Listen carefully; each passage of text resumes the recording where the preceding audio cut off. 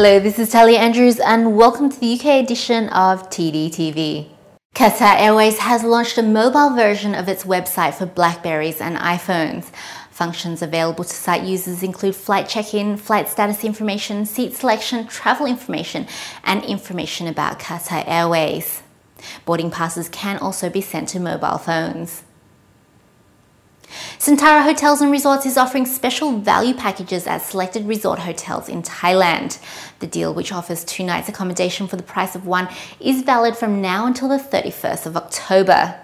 The package is available on Santara properties in Pattaya, Krabi, Samui, Phangan, Phuket and Trat.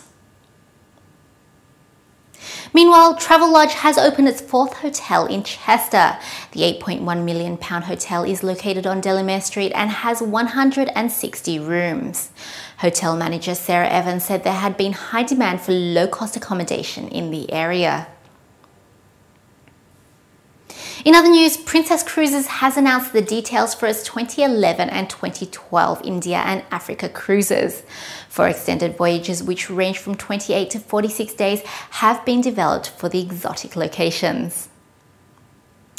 And finally, Sandals Resorts International will relaunch the Royal Plantation collection under its brand name. The move comes after Sandals founder and chairman Gordon Bush Stewart said the second brand was no longer needed. And that's it for today. Thanks for watching the UK edition of TDTV. We'll see you again tomorrow.